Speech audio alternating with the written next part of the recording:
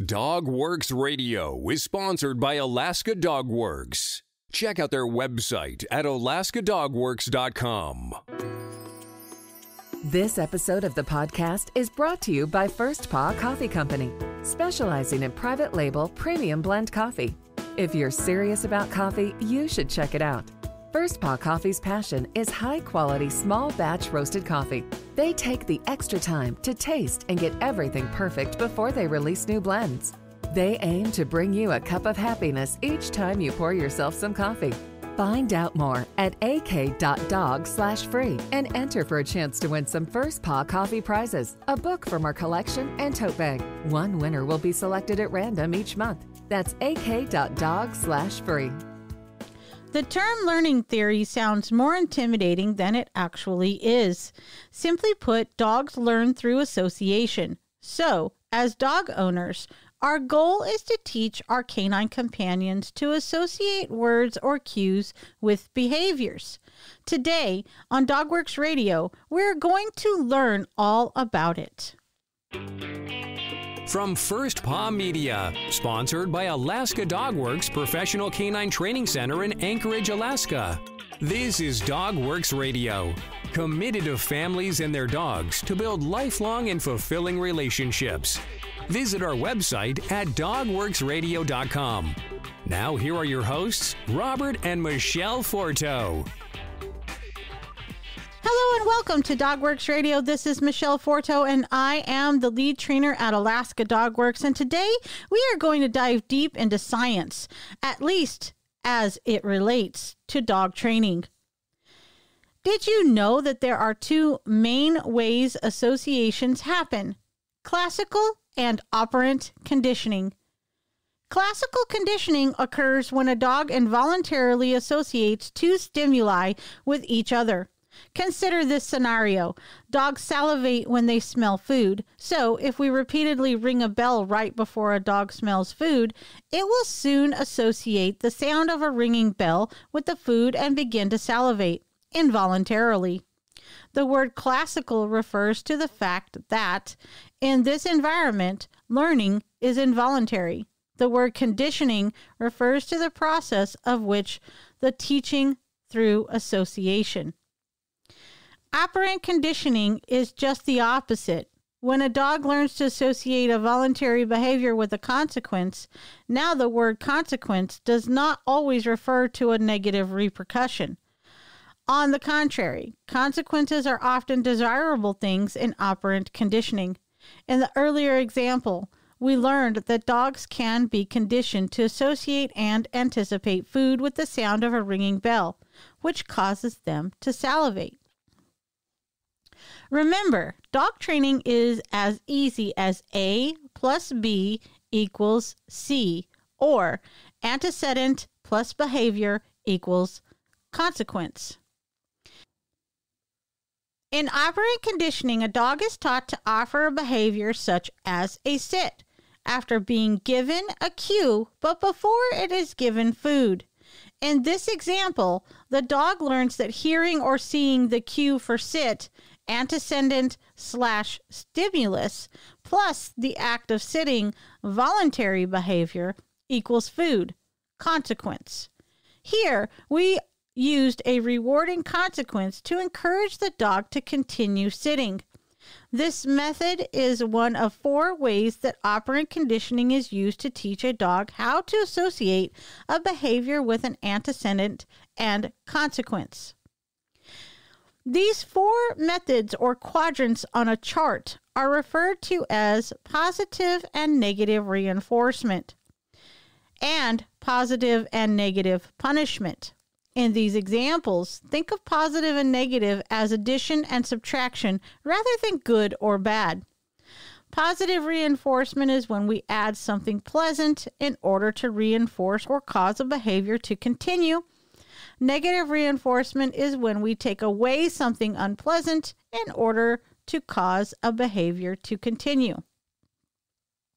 Positive punishment is when we add something unpleasant in order to punish or cause a behavior to stop. Negative punishment is when we take away something pleasant in order to cause a behavior to stop. Can you identify which of these 4 methods I described in our example of operant conditioning? If you said positive reinforcement, you're right. We added something pleasant, the food, once the dog sat in order to reinforce or cause the behavior to continue. This taught the dog to voluntarily sit in anticipation for a reward. So far in our examples, food has been the dog's motivation to salivate and sit. Motivators, or what trainers often refer to as drives, are used in conjunction with reinforcers, the things that make behaviors continue, and punishers, the things that make behavior stop, in order to teach dogs how to associate behaviors with antecedents and consequences. Drives come in many different forms and vary widely from dog to dog. And it is important to remember that different dog breeds were traditionally bred to complete different tasks, which require different personality traits that can affect their motivation to do or not to do something. For example, while one dog may be perfectly content with petting and praise as a reward, sociability, or what we call pack drive, others prefer to avoid human touch altogether. Some dogs enjoy chasing other animals or objects, using their prey drive, and others love to play with other dogs, people, or toys, using play drive. Food isn't the only viable reward in training. Many dogs are content with the opportunity to play. At this point, let's return to those 4 quadrants of operant conditioning for a moment. We have already learned about positive reinforcement when we added food as a reward to encourage a dog to continue sitting when it was given a cue. Positive reinforcement is the preferred training method for most professional dog trainers. It has been scientifically proven to increase the rate of learning, encourages dogs to work harder for rewards, eliminates the need for the use of force or aversive training tools, and fosters a human-canine bond built upon mutual trust and respect, rather than one on a dog's desire to avoid fear, pain, or punishment. So, how do the other 3 quadrants of operant conditioning work, and are any of them appropriate in training? Let's consider another example. Imagine you have a lab who is highly motivated by human attention. That's the sociability pack drive. And as a result, it jumps on strangers when they enter the house. You consider this to be an inappropriate way to greet guests, so you start yelling, "No, no, no, off!" This is an example of positive punishment. You are adding something unpleasant, the yelling, in order to punish or stop a behavior, the jumping. What most owners do not realize is that yelling off or no is actually the least effective way to solve this problem. Think about what the dog is trying to accomplish in this situation. Jumping is an attention-seeking behavior, and by reprimanding your dog, by yelling, it is still rewarding him with what he craves, attention, even if it is unpleasant. This is what I would call a negative attention getter. And because the dog has not been taught what to do instead of jump on guests, not only will the behavior continue, but you are also inadvertently affecting the way he perceives you. Dogs can begin to see humans who use positive punishment as the thing that causes unpleasant things to happen, which leads many dogs to stop listening to their owners altogether. When this occurs, many owners often confuse their dog's desire to avoid something unpleasant, in this case the yelling, with general stubbornness, and in extreme cases, or through the use of aversive and inhumane training tools, dogs can even learn to become aggressive in order to deter something unpleasant from happening. So, How do we safely teach dogs that jumping is wrong without inadvertently causing all of these repercussions? It's actually pretty simple. Just turn your back to the dog or remove yourself from the area altogether. Or take a moment and teach the dog to sit properly prior to your guest coming into the home, and then teach the dog a visit command where he must keep all 4 feet on the floor before he gets the reward, which is being pet by your guests. So if you turn your back or remove yourself from the area altogether, that is a form of negative punishment, as you are causing the behavior to stop by removing the negative, the dog's opportunity for a reward, which is the attention. But remember, this is only half of the equation. Whenever we punish a behavior, it is always best to show dogs what we want them to do instead. So as soon as they put all 4 on the floor, we should reward them with a treat. Or actually, from my professional recommendation, I put them on a sit, and then I teach them to visit, and I don't give them the treat. The treat is actually them getting the reward of being visited and petted by your guests that have come into your home. But let's go ahead and look at that last quadrant of operant conditioning. Negative reinforcement is the act of removing something unpleasant in order to reinforce or cause a behavior to continue. Consider this example. John has a German Shepherd that pulls on its leash, so John decides to use a prong collar to teach the Shepherd not to pull. Prong collars work by pinching the skin of a dog's neck when there is tension on the leash, teaching dogs to avoid the pain associated with pulling on the leash. The act of adding something unpleasant, the pinching, to cause a behavior to stop is positive punishment. But the act of removing something unpleasant, the pinching, when there is no tension on the leash, is actually a form of negative reinforcement. In this example, positive punishment and negative reinforcement work in tandem with one another. And in all cases with these 2 training methods, it is important to remember that in order to negatively reinforce or positively punish a wanted or unwanted behavior, some form of pain or discomfort, be it physical or emotional, has to be present in the training, even if only at a low magnitude. And as we learned earlier, this is not always in the best interest of our dogs for the human-canine relationship. Here at Alaska Dog Works, we adhere to the least intrusive, minimally aversive method of training in order to achieve the desired result. Guided by the findings of scientific research, we focus our training programs on positive reinforcement methods first and foremost, but we also recognize and believe that there are some training applications where it is not only appropriate but important to inform dogs when they are doing something wrong by humanely removing the opportunity for reward or negative punishment. Dog training is not complicated, but it can be complex, and it is entirely situational. To ensure that you and your dog are set up for success, get in touch today to schedule a free discovery session with an experienced trainer today. I'm going to take a short break here, and when we come back, we are going to go behind the breed and learn a little bit about the German short-haired pointer. So earlier you learned about First Paw Coffee Company, and now I'm going to tell you about its Tail Wagger Blend. First Paw Coffee Company's Tail Wagger Blend is their first offering, and its name and label were crowdsourced from their Facebook fans. How cool is that? The Tail Wagger Blend is a private label premium blend that was developed just for them. It is a medium roast from Colombian beans with tastes of Brazil nuts, grapefruit, and oak. Be sure to go to ak.dog/free and enter to win a bunch of cool prizes. That's ak.dog/free. We're living in uncertain times. If there is one thing we can be thankful for, that is the recent pet adoption boom. Shelters are being cleared out, and that means you may not know much about your new best friend.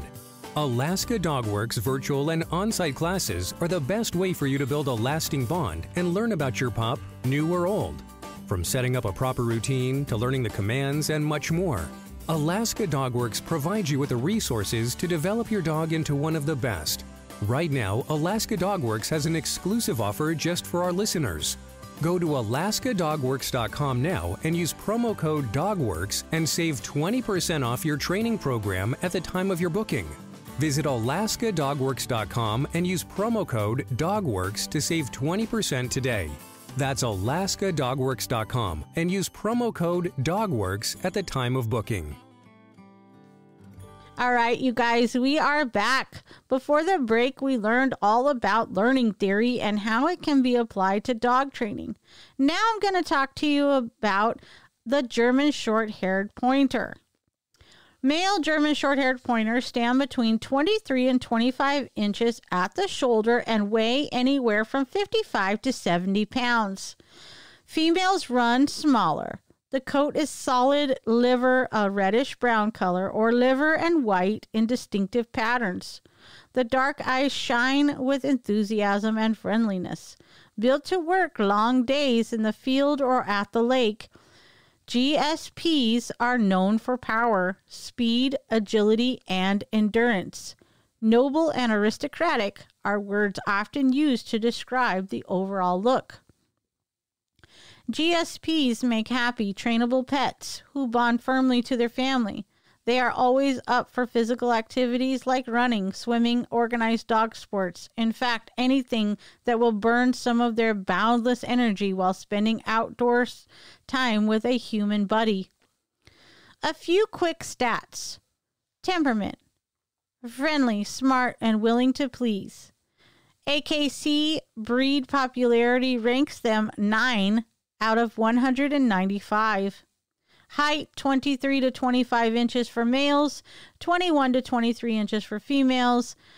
Males weighing in between 55 and 70 pounds, with females weighing between 45 and 60.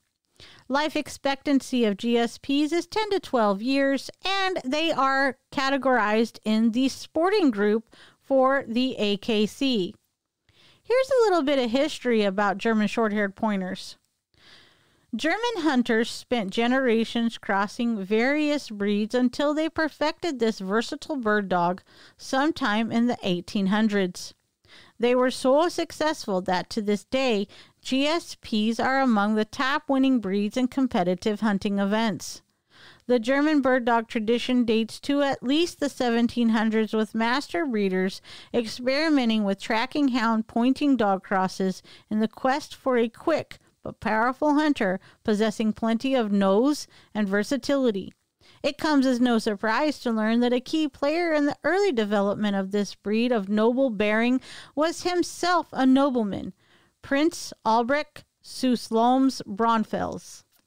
The prince and his fellow enthusiasts succeeded beyond their wildest imaginings in creating a do-it-all hunting dog. Here, a breed historian ticks off the GSP's credentials: a staunchly pointing bird dog, a keen-nosed night trailer, a proven duck dog, a natural retriever on land or water, with pleasing conformation and markings and great powers of endurance, and an intelligent family watchdog and companion. The GSP has been hunted with success on a variety of quarry, game birds, possum, rabbit, raccoon, and even deer. With his webbed feet and sleek but sturdy construction, the GSP burnishes his resume as one of the dogdom's finest swimmers. Emblematic of the breed's eager versatility was Marvin, a GSP from North Carolina, who in late 2013 achieved his 75th AKC title. Let's learn about care and training, shall we? For the GSP, you want to feed a high-quality dog food that is appropriate to the dog's age, puppy, adult, or senior, and activity level. A pup under 6 months old will need to be fed more than twice a day. Once the GSP reaches adulthood, a meal in the morning and evening should be sufficient. Because the breed is subject to bloat, they should not be fed immediately after running or vigorous exercise, nor should they be allowed to run or exercise for at least an hour after eating and drinking. The ideal evening meal time would be after physical activities are through for the day. The GSP does best with plenty of exercise and things to do, such as running, swimming, and dog sports. In fact, anything that will burn some of their boundless energy while spending time outdoors with a human buddy. Their routine should be ideally including ample physical activity twice a day. This might be in the form of brisk half-hour walks in the morning and evening, or running and playing in a securely fenced area. GSPs are smart and athletic and excel in a wide range of canine activities that exercise mind and body, from field events to agility, obedience, and even dock diving. Early training is essential for the German short-haired pointer. Socialization and puppy training classes are vital, continuing with practice in basic obedience commands. This is an intelligent breed that learns quickly with consistent training sessions. GSPs need a purpose, and without one, they can be destructive if left to their own devices. The breed can be extremely challenging from 6 months to 3 years old.